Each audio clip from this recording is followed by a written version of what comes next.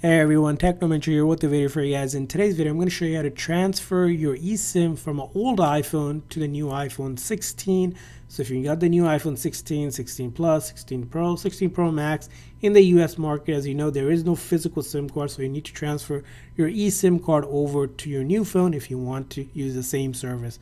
So in order to do that, all you're going to do is go into your setting on your iPhone, the new one, iPhone 16 here.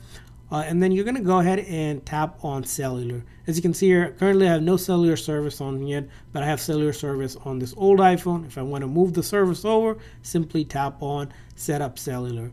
Now once you set up cellular, there's two main ways to do it. One is where you can just transfer from nearby iPhone, which is going to be the easiest one to do. If I tap on that, it's going to make sure that, okay, your Bluetooth is on both of the devices. So make sure the Bluetooth is on, which I'll show you.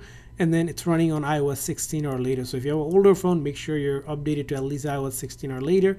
And then in order to begin the transfer, you just hit continue, and then it will basically transfer the service over here, the eSIM card that you have. So here, I won't be able to do that because I am not transferring my service, but you'll hit continue here and it will do it for you.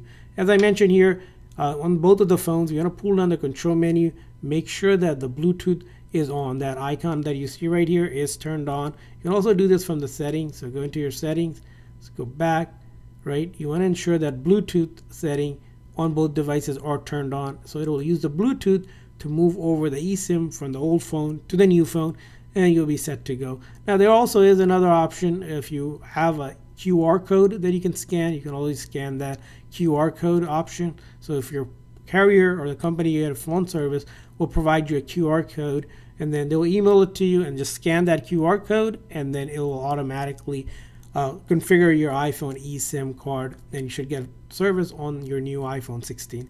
So that's how you do it. I hope this video was helpful. If so, please consider the like and subscribe button for more tips and tricks for your iPhone. We'll see you guys next time.